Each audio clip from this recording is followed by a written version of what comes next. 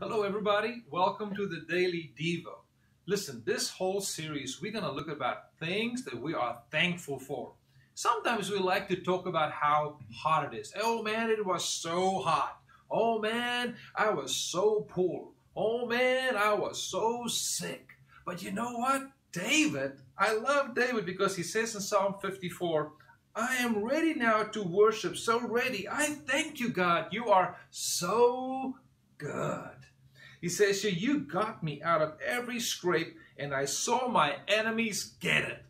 I love in Psalm 91 where he writes about the fact that God delivers you out of the fowler's snare. You know, the enemy is invisible. Sometimes he traps us. Sometimes we stumble into ditches and challenges and problems because we just cannot see it.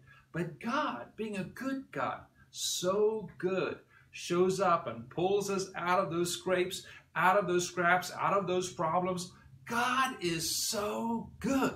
So when you have a conversation today and you want to talk about, oh man, it is so bad, make a shift, make a switch and say, God is so good.